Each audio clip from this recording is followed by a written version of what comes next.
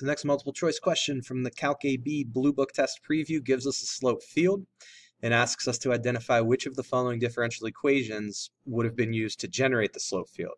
Now you have to be cautious about problems that present with the slope field. Sometimes you're figuring out which solution would fit into it. Other times you're figuring out which differential equation would be used to build it. In this case, it's the latter. We need to identify which of these differential equations is used to build this slope field. So what catches my eye about this slope field is I've got this portion of the slope field where I see horizontal line segments, and it looks like all of those horizontal line segments are placed at the y value of 2.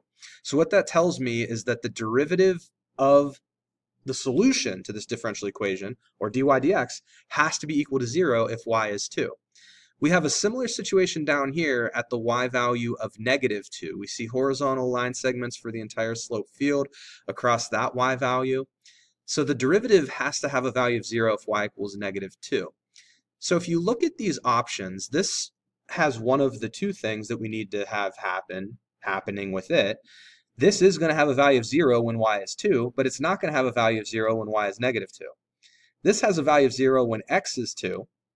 This has a value of 0 when x is 2 and when x is -2, but the only one that has a value of 0 both when y is 2 and when y is -2 is option B, since that numerator, when set equal to 0, would have solutions of plus or minus 2.